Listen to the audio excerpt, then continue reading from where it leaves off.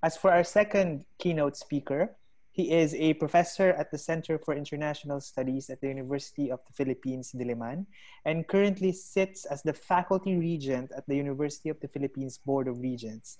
He completed his graduate degree in Southeast Asian Studies at the University of Hamburg. He has published on several topics covering the broad fields of Southeast Asian studies, translation, and social science theory. Among his many books and articles include the book Translation and Revolution, a study of Rizal's Guillermo, published by the Ateneo de Manila University Press. He also published Pook at Paninindigan, Kritika ng Pantayong Pananaw, published by the University of the Philippines Press. He also writes fiction and recently had a novel, Ang Makina ni Mang Turing, also published by the University of the Philippines Press. Let's listen to Professor Ramon Guillermo. Sir Bowman. Magandang hapon at maraming salamat, Aaron. I would like to start with, can you hear me? Is the sound okay? Yes, sir. Yes. I would like to start with a recent quotation from Professor Alatas from last February. The view that the Malay language is inferior in terms of being a conveyor of scientific knowledge and rational thought is based on a lack of understanding of the development of languages. The fact that there are many borrowed scientific terms from English does not mean that Malay is an inferior language. The scientific terms of all European languages originate from Greek, Latin, and Arabic. But we would not conclude that English, French, and German, for example, are not adequate as languages of scientific discourse. This quote is relevant to what follows. Many of the points which I will summarize here have already been outlined in a Filipino language journal article published in Social Science Diliman in 2016, which was my first try at a proposed synthesis of Syed Farid Alatas' proposed autonomous social science, or ASS, and Salazar's Pantayong Pananaw, the For Us perspective, or PP. Though Syed Hussein Alatas was the first to explore the concept of autonomous social science as applied to the non-Western world, his son, Syed Farid Alatas' distinctive reformulations and further elaborations are rather more widely disseminated and discussed. In fact, the younger Alatas' ideas have apparently gained some traction in the Philippines among some proponents of the social science indigenization movement, which crystallized in the 1990s around Pantayong Pananaw and Psikolohiyang Pilipino, as well as from some other corners. These ideas are not without any precursors, however. Alatas' conceptualization, especially its emphasis on anti-imperialism and national relevance, resonates with many of the writings by the Filipino Marxist historian Renato Constantino. In summary, Alatas' very succinct definition of ASS, or autonomous social science, is as follows. An autonomous social science tradition is defined as one which independently raises problems, creates concepts, and creatively applies methodologies without being intellectually dominated by another tradition. This does not mean that there are no influences from and no learning involved from other traditions. Ideas are not to be rejected on the grounds of their national or cultural origins. One could unpack or elaborate on this definition of an ASS tradition as follows. Number one, it independently raises problems. Number two, it creates its own concepts. Number three, it creatively applies existing social science methodologies. Number four, it is not intellectually dominated by other traditions. And number five, it is open to influence from other traditions. Cultural or national origins of ideas cannot serve as the basis for rejecting them. Salazar's PP approach bears some resemblance to these ideas for developing an ASS in the Philippines. However, one should take note that the intended implications of PP go far beyond the social sciences, strictly speaking, but these shall not be delved into here. 20 years ago, I was asked by Salazar to translate his main exposition of PP into English for an issue of the Southeast Asian Journal of Social Science, edited by Alatas, on alternative discourses in the social sciences. I shall take Salazar's definitions of PP from there. The core of the Pantayo perspective resides in the internal interrelationships of the interrelating of the characteristics, values, knowledges, aims, customs, behaviors, and experiences of a cultural whole, a totality that is enveloped and expressed by means of a language. That is to say, within a sovereign discourse of the kalinangan or culture, or kabiasnan civilization. This is a reality within any ethno-linguistic group that possesses wholeness and selfhood, here among us and elsewhere in the world. In addition, Salazar writes, in truth, there are many things and concepts that we implicitly understand and interrelate. These and the corresponding behaviors constitute a mentality, a specific and unique thought and way of thinking that a foreigner who has not yet entered a society and culture possessed of a Pantayong perspective will find difficult to understand. To elaborate further, a group of people speaking only about themselves and among themselves may be likened to a closed system or closed circuit, a relating of or relating with closed in upon itself. Everything is understood without the need for referring to any other thing that is outside or external to its cultural context. In sum, a society and culture only has a Pantayong perspective if everyone employs concepts and behaviors with meanings that are understood by everyone, even the relationships of these meanings to each other. This can take place if there's only one code or equivalence of meanings, which implies a whole interrelating and relatedness of meanings, thoughts, and behaviors. The existence of a single language as the basis and transmitter of understanding and communication is important, and in reality, fundamental. Salazar explicitly references sovereignty in his definition of PP. He describes a closed system of communication based on a single language, which subsists without any need to refer outside of itself to be intelligible to its speakers. A foreigner would not be able to enter this world of discourse without learning the language because of the further implication that languages at their core are incommensurable with each other. Such notions of language as holistic and incommensurable entities constitutive of perception, thought, and feeling had already been familiar to Jose Rizal from his readings of German romantics such as Herder and Humboldt. Indeed, for Salazar, it is not enough that one speaks a language. It is also necessary that one should be imbued with a certain mentality corresponding to it.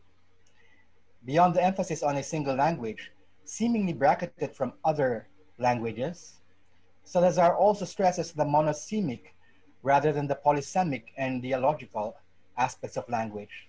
The actual diversity of interpretations and conflicts over meaning, which occur even in monolingual societies, seems to have been minimized or glossed over in his account. Salazar asserts programmatically that it is this Pantayong perspective that forms the basis of any Philippinization of the sciences.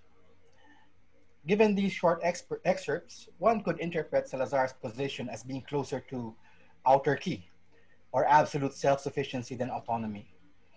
In Alatas' terms, a strongly autarkic reading of PP which rejects the foreign or Western would imply a variant of what he criticizes under the label of nativism, in opposition to genuine indigenization.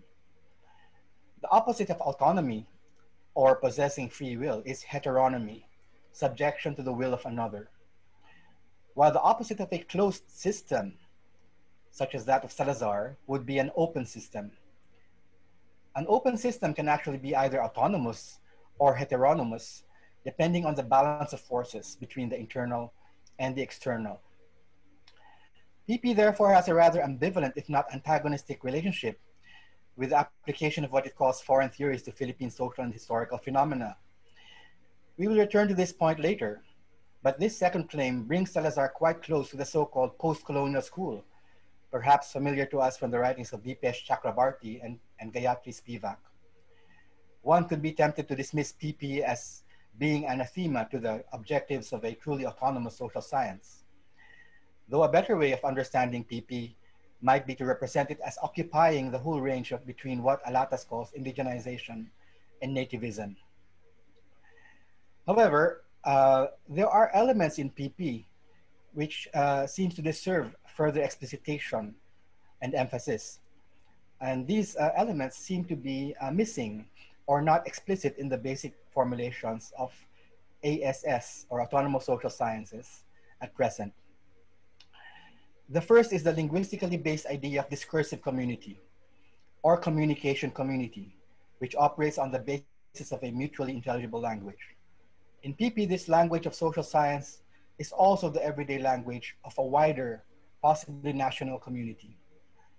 The second element related to the first is the claim that since one of the tasks of social science is to understand how people perceive or experience their world, it is important that these processes of understanding be done in the languages of and using the concepts of the national communities themselves.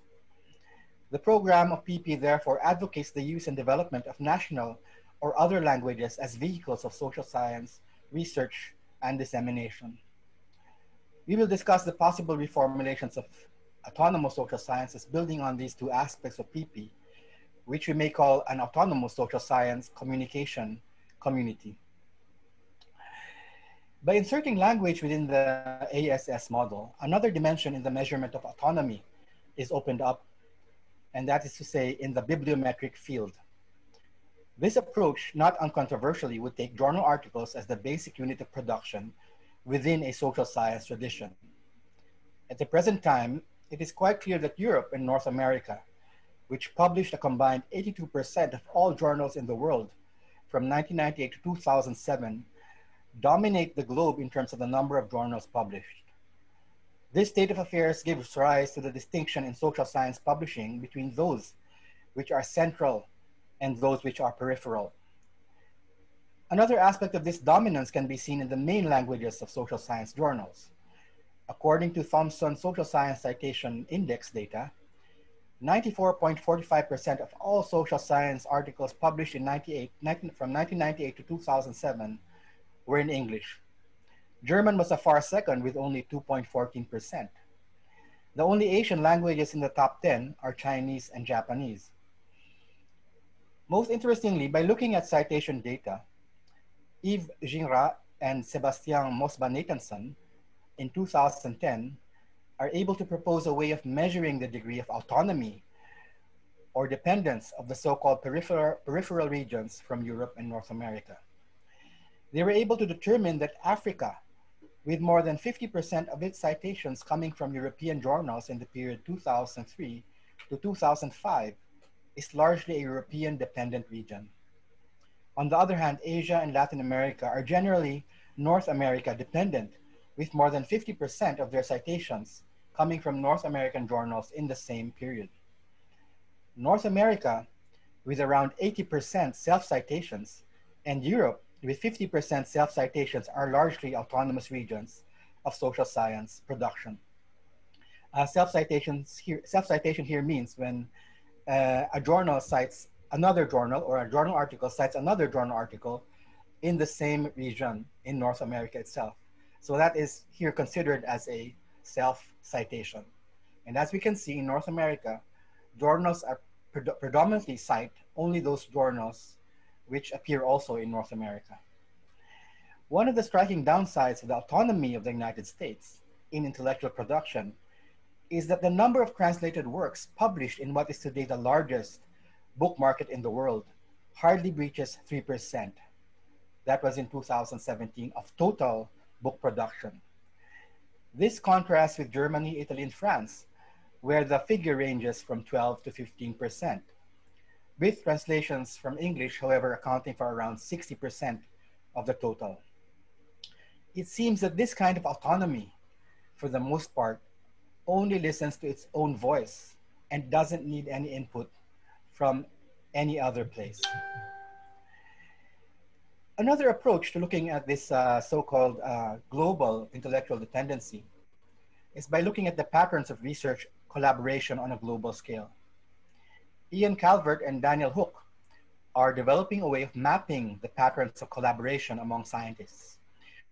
Although the data they use is from Overleaf, a cloud-based editor which aims to facilitate collaborative scientific writing, mainly in the natural sciences, which was launched in 2012, their findings are perhaps indicative of the current global situation. The top 5 countries which are most connected to all other nations in the map of scientific collaborations are the United States, United Kingdom, France, Spain, and Germany.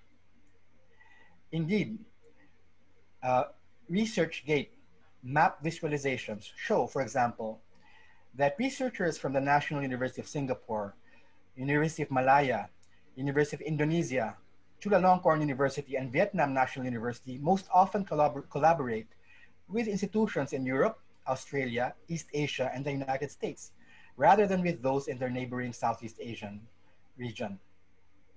It's apparently it's only the University of the Philippines which seems to engage in a more or less substantial research collaboration with other Southeast Asian universities, though even these are relatively small in number.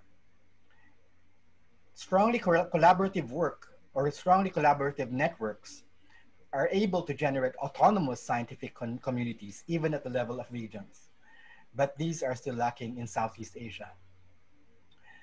These great imbalances between the centers and peripheries of social science production is connected to the prevailing patterns of global research collaboration. The high rate of self-citation in the autonomous centers of social science production is partly due to the greater intensity of intercollaboration of research institutions in those regions. This state of affairs, which owes its existence to a great extent to the neoliberal rankings of universities, with its emphasis on such metrics as citation rates, H indices, and impact factors, makes the contemporary project of pursuing an autonomous social science much more difficult than it probably was 3 or 4 decades ago. The dominance of journals from the global centers of knowledge production will continue to act as a structural constraint upon scholars to conform with the concepts, subject matters, theories, and methodologies which prevail in the journals of the center. Research trends emanating from Europe and North America will dictate publishability in journals, rather than questions of national or community relevance of social science research. Aside from questions of relevance, the accessibility of social science production in languages intelligible to the broader national publics, which is a matter of crucial importance in the democratization of science and in the functioning of a genuinely democratic polity, will conceivably be relegated even greater to the background. The challenge of creating a counterbalance towards an autonomous social science communication community in Southeast Asia and other so-called peripheral regions must take into account all these matters of journal publication, languages of research, citation behaviors, and international research collaboration. And I think Professor Alatas' point earlier about the question of seeking recognition or the dialectic recognition of the global South with respect to the global North is also relevant here. However, another central topic is still the question of the sources of originality of such an autonomous communication community in the social sciences.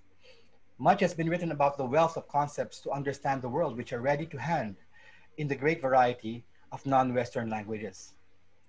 There is much potential here for developing a much more contextually sensitive social science theorization, which Alatas refers to as alternative discourses, which allow the creation of theories, theory building, and concept formation on an alternative basis than that which is dominant today.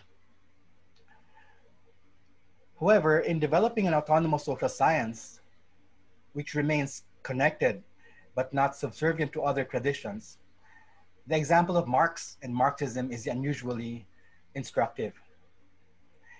Both Salazar's Pantayong Pananaw and post-colonial theorists like Dipesh Chakrabarty have developed similar critiques of Marxism, which accuse it of being a Eurocentric mode of thought or theory incapable of capturing the realities of non-Western societies. Their prescription, therefore, has generally been to turn away from Marxism in understanding the modern non-Western world. Vivek Chiber's detailed and comprehensive attack on post-colonial theory, which he published in 2013, in defense of class analysis and Marxism as a theoretical system, is admirable and necessary, but perhaps lacking in dialectical nuance. Chiber much too easily brushes aside the messy matters of culture and language in favor of a ringing anti-culturalist call to arms to universal Enlightenment ideals. In the end, in Chiber's work, it seems that everything that matters has already been said.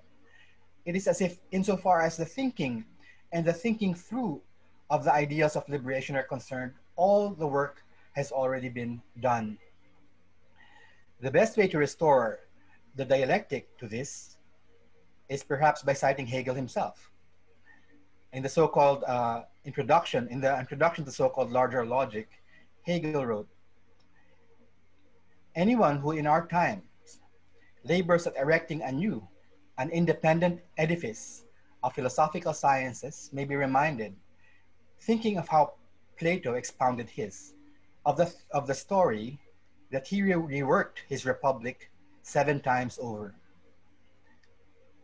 The reminder of this, any comparison such as may seem implied in it, should only serve to incite ever stronger the wish that for a work which, as belonging to the modern world, is confronted by a profounder principle, a more difficult subject matter, and the material of greater compass, the unfettered leisure had been afforded of reworking it 7 and 70 times over."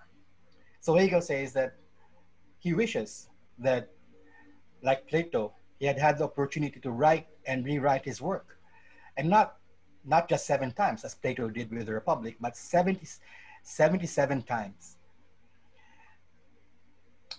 To describe the process of rewriting, Hegel uses the German verb durchzuarbeiten, which literally means to work through. This means that he wanted to write and rewrite his work from beginning to end, repeatedly and iteratively.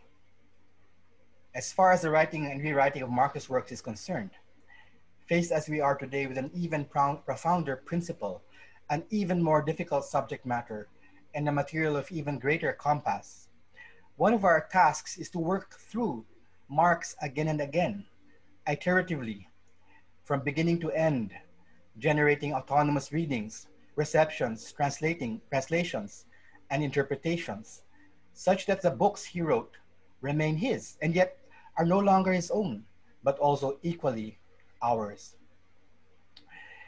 One example of this writing and rewriting, is the concept of equality, which spread throughout the world after the French Revolution. In the earlier days, Toussaint Louverture in Haiti rewrote Égalité, and he rewrote it in the interests of the anti-slavery revolts. Rizal rewrote Égalité again in the name of the Filipino Indios. Raden Adjeng Kartini in Indonesia rewrote Égalité in the name of the women in Indonesia. Mao Zedong rewrote Égalité once again until 1949, the victory of the Chinese Revolution. In French, égalité is still the same word, but its meaning has changed in the past 200 years. It will still change in the next 200 as it is worked through again and again. This means that much work remains and that the last word has not been said in the science of understanding and changing our societies. Thank you. I think that's all. All right. Thank you, Professor Guillermo, for your paper. We've been receiving some questions through chat and through the Q&A portion. Maybe we can start off with you responding to one of them. The anonymous attendee asked, how can we get away with the academic dependency of journal publishing if it is, required in the university setting? Can you make a comment on that? How can we break this citation dependency?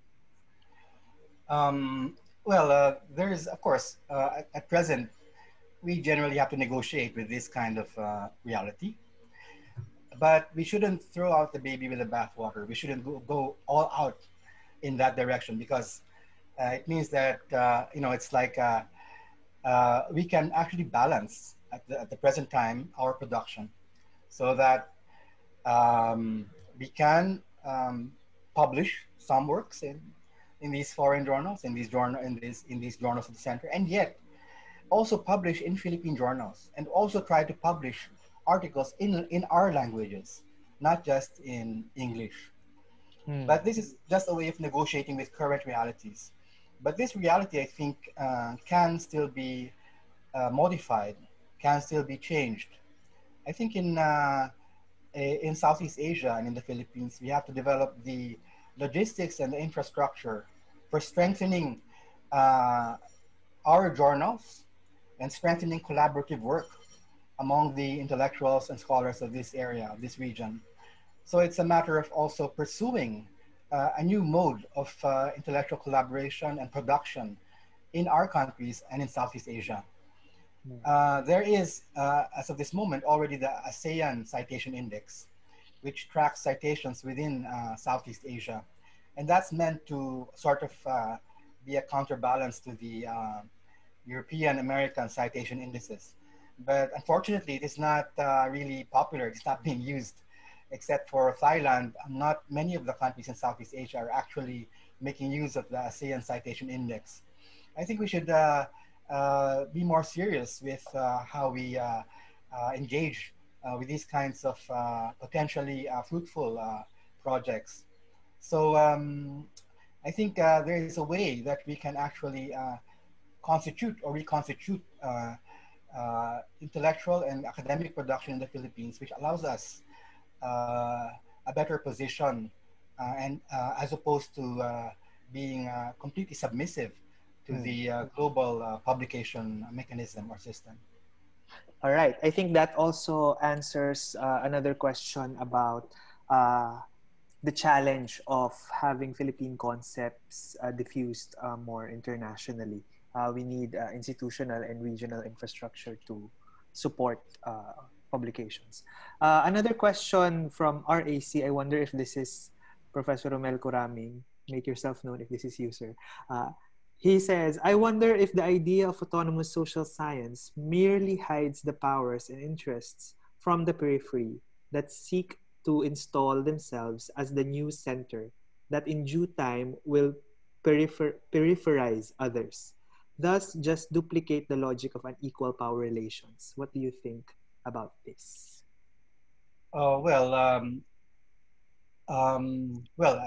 already shown with using certain statistics in bibliometric analysis that the so-called global south is extremely marginalized in terms of academic intellectual production on a global scale. So the matter is whether we should accept this or not and what we can do to move forward. Now, if one means of moving forward is by developing autonomous social science traditions, then it is probably worthy of our support. But I also wish to emphasize that there is a greater objective behind this idea of autonomous social science, and I think Professor Alatas will agree with this. He mentioned earlier that that writers in the social sciences actually have objectives when they make their studies. And one main objective of autonomous social science, in my view, is to involve the people, to democratize knowledge and science, to disseminate information and theories among the broader public, something which is quite difficult in our elitist mode of intellectual production. So Professor Alatas mentioned earlier that for some universities it doesn't matter whether your countrymen and women read you. All that matters is that you're cited in North America. That's not the objective of autonomous social science. The objective of autonomous social science in the creation of communication communities is also to create critical communication communities which are able to develop a critical perspective on societies and are able to mobilize people to create changes in these societies. So autonomous social sciences has a much more ambitious project than just getting us promoted and get up the ranks, in our academic institutions. All right, sir. Another question. Aaron, may I also make a comment or ask a question? Sure, Professor Alatas. Thank you.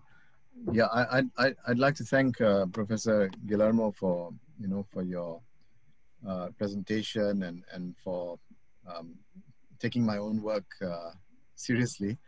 I myself benefited from several pieces you have written on Rizal, which I'm working on right now. Um, um, I think I've read something just recently about Rizal's views about racism, which you wrote about, I think, in Philippine Studies, and some other papers as well. I'll probably contact you to discuss those matters further.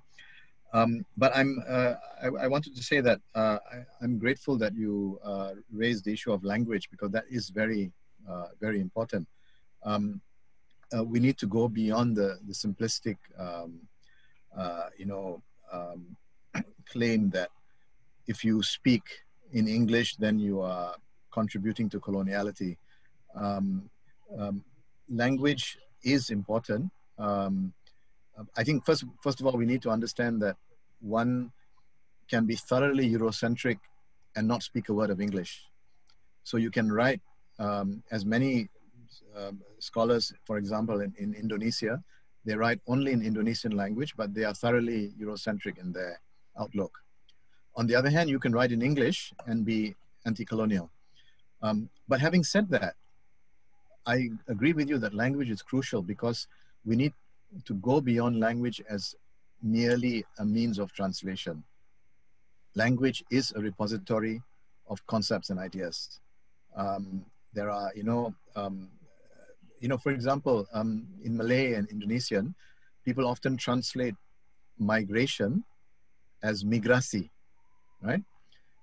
Forgetting that there are terms in Malay and Indonesian which not only refer to the movement of peoples, but connote a different understanding of the movement of peoples. In Malay, for example, we have two words. One is merantau and the other one is hijrah. Now, these two words both refer to movement of peoples, but they refer to different concepts because they refer to different phenomena as far as the movement.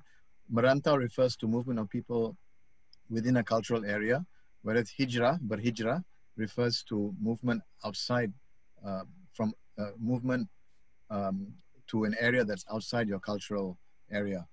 But right now we're looking at language very instrumentally. It's just a means of translating English, works in English or concepts or terms in English into our languages, but not as a repository of language, a repository of concepts and ideas. So I agree very much with you that if we talk about autonomous social science, we need to,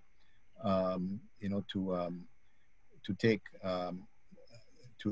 the way you put it was insert language into autonomous social science, meaning that our discourse on decolonization needs to talk more about language. But with regard to that, I'd like to ask you, I'm not very certain about, how, Filipinos are to some extent like the Indians, that, English is a Filipino language, I guess. So what is the politics of language in the Philippines as far as this idea of decolonizing knowledge is concerned? Um, well, we have a very complex linguistic situation in the Philippines, as you well know, and solutions aren't really easy. Filipinos have been trying to propose and develop solutions in this situation for several decades already. And I think Pantayong Pananaw had its own solution, which is actually to champion the national language as the maybe the sole language of social scientific production in the Philippines. But maybe I've already discussed this in another work, and it's written in Filipino. I would say that maybe it's time that we recognize the actually multilingual aspect of these post-colonial societies that we live in, such that the question is not actually preeminently the matter of what language we are using, but the question of intertranslatability and mutual intelligibility between the scientific communities which use these languages. So I would try to propose a kind of protocol of scientific communication using particular languages in the Philippines. Although, of course, the main academic languages that we have been using are English and Filipino as a whole. There are still other languages in the Philippines which could be candidates for further development as academic and research languages. Many languages in the Philippines are spoken by far more people than many countries in Europe. So I think it's just a matter of having faith in the in the potential of their languages, which I think this faith has vanished because of the intellectual dependency, the things that you speak of. And I think we should encourage this faith again.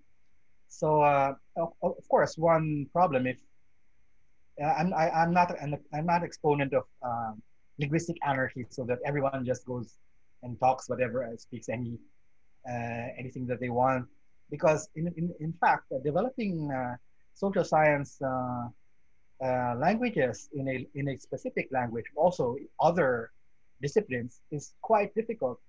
Indonesia had spent decades trying to develop this capacity. So it's not easy to develop that in a specific language, and not in all languages. But we have to try to at least recognize the multilingual aspect of our societies and try to inscribe this into our practices of social science research. Now, if we speak of English, of course, there is a reading public in the Philippines who can understand English, who can speak English. But in my view, the great majority cannot actually deal with English on that plane. It's a minority that finish college, who are able to understand these works. We have to address the need of the broader population so that the results of social scientific work can also benefit them, can also be part of our democratic polity, of the strengthening of our democratic practices in our country. So people speak of a kind of bifurcated readership in the Philippines, that when you read English, you read only English. And when you read Filipino, you read Filipino and English, right? But this bifurcation is something that we should also try to overcome, because it reduces the size of our book market also. That, you know, if you just publish in English, then this small readership will read that, and if you publish in Filipino, another small readership will read that. It affects book publishing and also the publishing of other materials. All right. Thank you for that question, Professor Alatas, and the response from Professor Guillermo. Sir Bowman, there's a question here that reads, I noticed that the speakers were using the term modern as a marker of historical time. For example, modern Southeast Asia, pre-modern Islamic tradition. I would like to ask, doesn't using modern as a chronological marker perpetuate Eurocentric conceptions of time? Is there a way for us to subvert the historical colonial baggage of the term modern, given that pre-modern was equated to quote-unquote primitive during the colonial era? So we can apply it to the histories in the global south? Or should we avoid using the term altogether? Actually, I'm more interested in what Professor Alatas has to say about this. Maybe I can add something after he can, if he wants to reply. All right, Professor Farid, would you like to make a comment on that? Yeah, right. It's like an ambush. Yeah, yeah. Well, I don't think that our using the term modern is is a reflection of our being Eurocentric. It has more to do with whether we believe that there's such a thing as a modern period. For me, for me, it's an objective reality that there is something called modernity. There is something called modernity that began in Europe, and it involves a certain way of thinking. It involves a new way of organizing our lives, which we call capitalism, hence the term modern capitalism. And that this modernity in this sense gradually encroached upon and encompassed increasing parts of the globe, much of it done through colonialism. So we were incorporated into modern capitalism, and for decades or centuries, we were subject to a system called, which we might call colonial capitalism. I don't think it's being Eurocentric to think along those terms.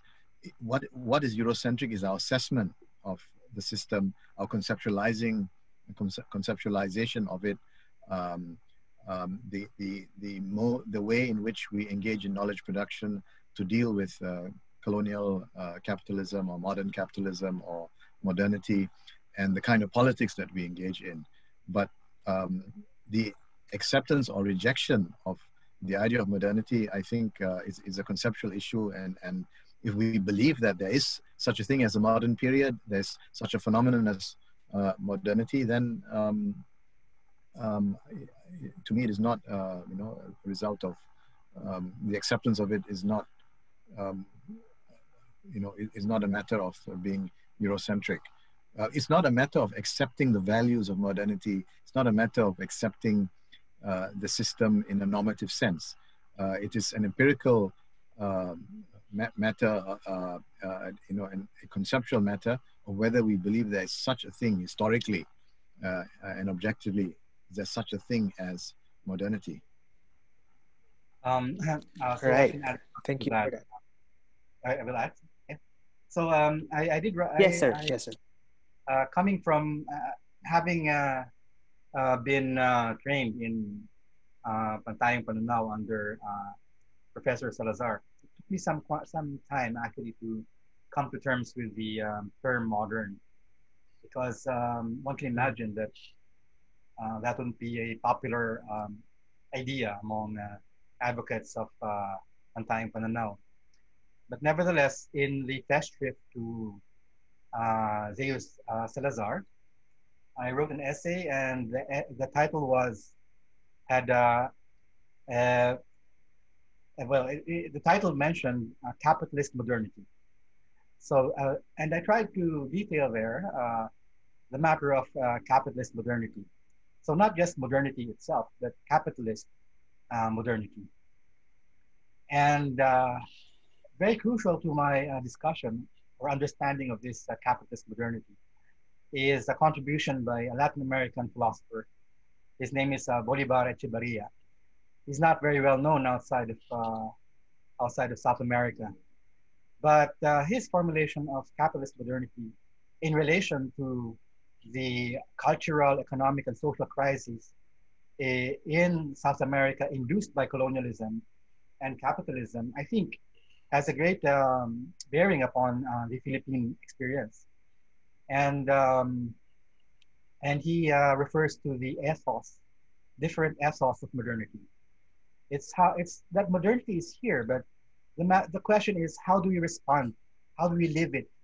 And the way that we live modernity, in fact, is something that is our own, something that we bring into modernity, something which transforms modernity itself. So I think maybe we can also expand our readings on modernity beyond what has been written by Europeans about modernity. Why don't we study what people from the global South also have written about modernity and have theorized, have philosophized about it. And that really gave me a lot of ideas to continue this discussion in the Philippine context. All right, thank you, sir.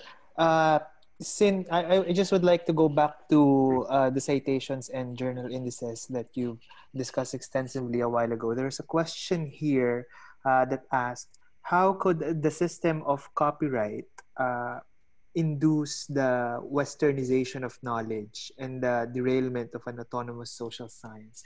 Perhaps this could lead into discussions on open source, open data, and whatnot. Can you make a comment on this, sir? We have quite a problem with copyrights in the University of the Philippines at this very moment because we have switched to online teaching at the University of the Philippines because of the pandemic. And we have had to create course packs. So in these course packs, we're supposed to put in all the learning materials that we wish to send to our students so that the semester can proceed as planned. However, the UP administration cautioned us that we should not include anything in the course packs which are copyrighted materials or materials for which we have not yet received the license or permission to distribute. So what happens is that we had a very big problem with putting together these course packs because we had no time to actually ask publishers and writers for permission to use their works. And there is no assurance from the University of the Philippines that we would be even legally supported if people complain against our usage of copyrighted materials. So what happens is there will be a massive effect on, I think, on the quality of education in UP because we are not allowed to include readings and materials which we think are important so that students can learn effectively during this pandemic. So that's already one problem in the distribution of knowledge, of the restriction of the distribution of knowledge. I think there are already proposals to develop new intellectual regimes of copyright regulation, and I think I fully support these proposed changes, which do not abolish copyright, but reduce the hold these copyrights have over us, and the restrictions, especially the restrictions which last for many years for using copyrighted materials. And we in the Global South should be supportive of initiatives in the area of open source, open knowledge, open communication of information, because this redounds to our benefit as communities. So it's a matter of activism also in the field of knowledge production and dissemination. And I think we should support journals which are published and freely accessible to everyone, and don't hide behind these very expensive paywalls. So I think a lot of academics are already pissed. A lot of academics are already very angry at this situation, and the restriction of the free flow of information and knowledge. So I think a new order of knowledge flows will have to come from this. Right. So I think that answers one of the questions he raised, inquiring whether there is a way out to the Western post-colonial capitalist modernity imposed by the global North. I think we need to also, as you mentioned, be more active in advocating a way out. And then I would like to relate that to another question, quite a big question raised in the chat box. The student asked, how can Orientalist discourse survive Eurocentric, I think, or maybe Oriental discourse, survive the Eurocentric onslaught of knowledge in terms of the Westphalian domination of international politics? Could we come up with a grand project or a narrative to eulogize Orientalism? Or maybe I'd like to paraphrase the question. Can we come up with a way to, how do we come up with an alternative to the Eurocentric mode of thinking that is dominant right now?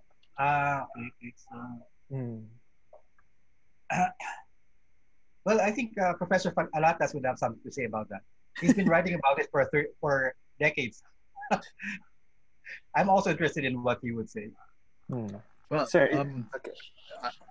I thought that is what we have been talking about all this while, isn't it? I mean, the question is asking about the answer to that question has been the topic of our talks and discussions during the last couple of hours. But since the question mentioned the treaty of, or it mentioned Westphalia, and the international, the political order, I think we have been clear about what we mean by decolonial knowledge, or anti-colonial knowledge, or autonomous social science, alternative discourses, and so on, and how these forms of knowledge are non-Orientalist or non-Eurocentric. But I think it's necessary also to say that our interest in doing this is not simply for the sake of an alternative form of knowledge production, but it has also to do with the way we live in the world. Because it's not only knowledge production that is Eurocentric, the world itself is Eurocentric. I mean, the world itself, the way the world is, the way the world functions, economically and politically, it revolves around Euro-America, right? The international order that we live in, the dominant financial instruments, the fact that we use the US dollar, the major institutions such as the United Nations, the World Bank, and so on. Much of our world revolves around Euro-America. And we need non-Eurocentric knowledge, not just for the sake of alternative knowledge production, and not just for, aesthetic reasons of, looking at alternative traditions of knowledge production, alternative sources of concepts, not just for that, but also because we need to know about what are possible ways of living in the world in a different way. That's why there is an interest, there's a growing interest over the decades, in indigenous knowledge. And I mean, I'm talking about the knowledge produced by so-called indigenous First Nation people, because they have knowledge about how we, for example, deal with environment. They have knowledge about, for example, there's literature on Thai Buddhist ecology, which provides a different understanding and a different way of living with nature, living with, with the forest. You have movements in Thailand, in Sri Lanka, throughout Latin America, that are seriously looking at these non-Eurocentric ways of not only understanding the world, but how we can reorganize and rearrange our economic and political lives in a different way. So there's a very practical reason to be interested in non-Eurocentric ways of thinking. Yeah. I would add to that that maybe there's also a difference between what we might call a passive universal and an active universal. The passive universal would be accepting the so-called universal as a given. And that is exactly what the Eurocentric mode of thought wants us to do, to accept the universality of Eurocentrism as a given. And yet for us, it is not a genuine universal. We have to work through it, in Hegel's sense, in order to attain or work towards greater universality. But that, the end goal of the real universal, that won't come as long as human history exists. But we work on these materials and develop them, and we make things more genuinely and truly universal than they were before. So I mentioned earlier the concept of égalité in France in the French Revolution. For the French, that would mean something, but the revolutionaries which came later, who took over this term, transformed égalité, and it no longer means what it meant to the French. By working over equality, by transforming it, by receiving it, by changing it, by saying it in their own tongues, it transforms and it becomes a more genuine universal. And yet this more genuine universal is the process of uh, unending rewriting and rereading and labor. So it had to go through the women's movement. It had to go through the anti-slavery movements. It had to go through the anti-colonial movements. It had to go through the socialist movements of the 20th century. And in our time, it will still be worked through again and again. And this is an unending process.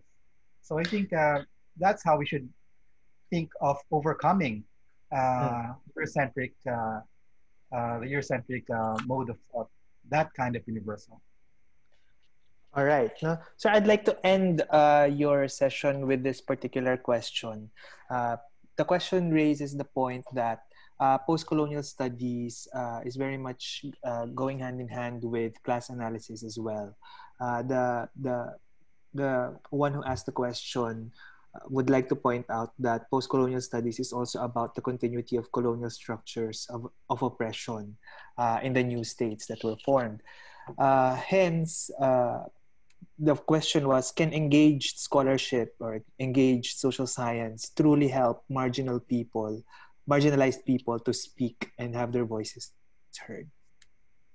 Yeah, well, maybe I'd like to extend that further since... Yes, okay. Go. Well, I was, this is of course a contested area of interpretation. I just referred to the particular variants of subaltern studies, post-colonial thinking represented by Chakrabarty and Spivak, and even the interpretation of these authors is contested. But I should think that Chibber's, we should read his book. I forgot the title. It's The Spectre of Post-Colonialism, something like that. Is very important in trying to define a field of debate around this matter. And Chibber's view, after an analysis of these subaltern authors, is that they have relegated class analysis to irrelevance because they wanted to understand oppression and resistance to oppression using idioms which are unique and inseparable from certain cultural and linguistic contexts in India in particular. So that was, I think, a central aspect of the debate between Chibber and the proponents of subaltern studies. And yet, I think, although I think Chibber has something there, and he even wrote an article on how class analysis has been marginalized in India because of subaltern studies, and in fact vanished because of the influence of this school, which used to be a Marxist tradition in India. And one could talk about the Philippine case also. I mentioned Renato Constantino earlier. And Renato Constantino has almost disappeared from the Philippine intellectual firmament because of indigenization, because they viewed Renato Constantino as being Marxist and therefore foreign, therefore inapplicable to the Philippines, etc. The same thing actually happened in the Philippines. And I also wrote a book about it, about Pantayong Pananaw and Marxism, right? But so I think, but Chibber, I think, goes overboard, and that he dismisses the whole problem of language and culture and let's say thick description. He dismisses the whole thing, and he suddenly goes into some kind of enlightenment jibber jabber. That's what critics said. And I think it's because it's insufficiently dialectical that his concept of the universal is already a fixed universal that that should just come to us one day, and it's not that we're going to work through this universal and transform it, change it fundamentally by our working through. So that's where I think Chiber goes overboard. And I think I recommend everyone to read that book. You know? And on the other hand, so I'm just saying that, you know, there's this debate, and they say that one interpretation says that class analysis was marginalized because of Sabata studies, and also in the Philippines the same thing I think happened. And then if you go to let's say what was the last question? The engaged social science, engaged anthropology.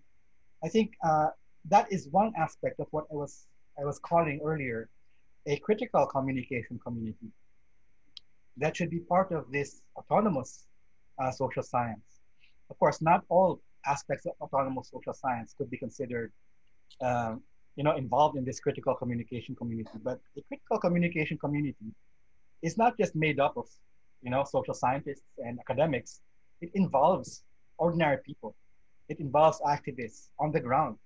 It involves indigenous peoples in the construction of that kind of social science. So that it is essential that this critical communication community should, in the end, actually pursue the rights and interests and the welfare of these communities. Of what value would this kind of interface between academics, social scientists, and the people on the ground, you know, be if they did not produce any kind of effect on society. So I think that there is a call. There is a call actually to be engaged, to be involved in these critical social scientific areas of study. But one aspect of the dominance of the let's say the neoliberal university, of the academics who now want to market themselves beyond in the West, no? In the Euro-American context, they can't do that because that's not part of what is expected of you by the centers of academic production in the centers. What they want you to do is to mimic them, to mimic their theories, mimic their problems, mimic their frameworks and theories.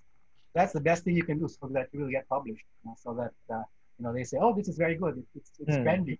It's relevant to us," right? I'm not discouraging people from publishing. You know, I'm just saying that, you know, maybe we can modify it a bit. We can actually be more Aaron, engaged. Yes, Aaron, sir. can I just very quickly add to that? Yes, sir. My father, who proposed this idea of autonomous social science, also wrote a book called Intellectuals in Developing Societies, which was published in 1977, where he talks about what is today called public intellectuals, or public, what is known as public anthropology or public sociology, and, you know, talks about the necessity of intellectuals to engage the public. And he himself actually was very much engaged with the public in terms of giving, not only giving talks to academics, but, you know, he gave a lot of talks to, you know, to members of the public. He had many columns, both in English and in Malay language, in different newspapers. So I think being involved in, you know, decolonizing knowledge, you know, means decolonizing in general, and not just, you know, the 2.5 academics who read our writings. And I think it requires a skill of being able to translate, you know, our academic articles into, you know, more semi-academic or more journalistic pieces that can be understood by the common, you know, by the lay, by the reasonably intelligent lay person, right? All right. All right. Thank you for those points, Professor Alatas and Professor Guillermo. I think it's only salient that we end on that note on engaged scholarship, because our third keynote speaker is very much involved in community organizing and development work in Mindanao. So thank you, Professor Guillermo, for your keynote presentation.